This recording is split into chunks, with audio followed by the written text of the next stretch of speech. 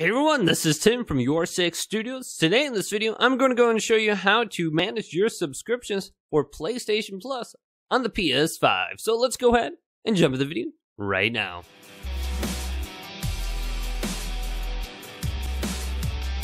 So you can easily turn off auto renew for PlayStation Plus, extend your subscription, or redeem a voucher. So how would we go ahead and do that?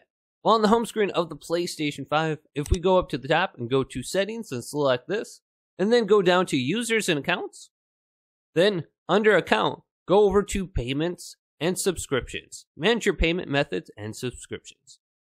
Once under here, we can go down to Subscriptions. Manage your subscriptions. Select PlayStation Plus. Now, if you have PlayStation Now, it should show up under this list as well. Under here, we can see the title. I have the 12-month subscription for PlayStation Plus. Then I can see the start date of it, 1/3/2022. The expiration date, 1/3/2023. And the status is in use.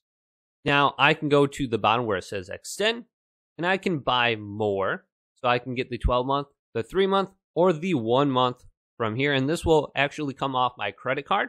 Then I can go to turn on automatic renew right here on the bottom.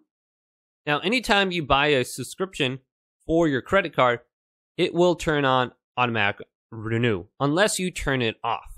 So I just turned it on. Now at the bottom it says turn off automatic renew. Let's go to turn off.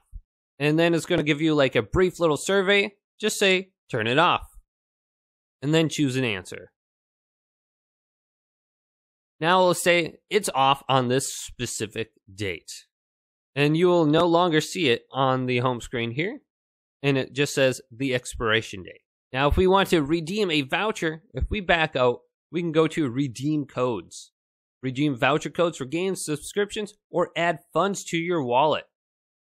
So just enter in the code right here, a 12-character voucher code, and go to redeem. Another cool thing is, if you go to transaction history right here, you can go ahead and see all the items you bought from the PlayStation Store.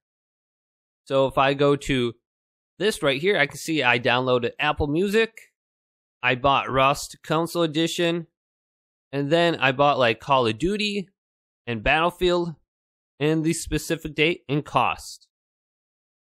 So hopefully this video did indeed help you manage your subscriptions on the PlayStation 5.